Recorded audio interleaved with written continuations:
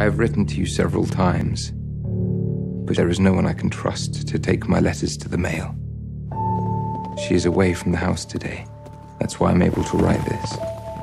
For weeks I've been ill, fevers, terrible headaches, but she watches me like a hawk. Believe nothing but this. She'll ruin me. She'll ruin everything.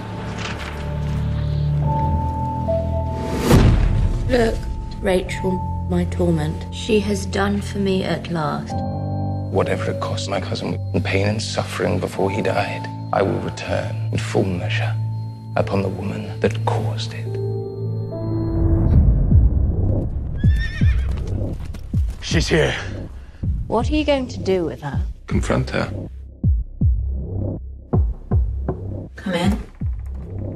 Won't you sit down for a moment? I believe had I been here, my cousin would still be alive. Drink. He didn't trust anyone at the end, and I found myself living with a stranger and wanted to hurt me. I've been doing a little asking around. She's notorious. Do you understand?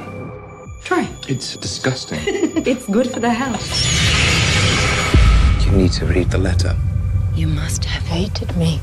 You're not the woman I hated. I don't know why you came. I don't know anything about you. All I know is that I like it now you're here. Now go to bed like a good boy. Go.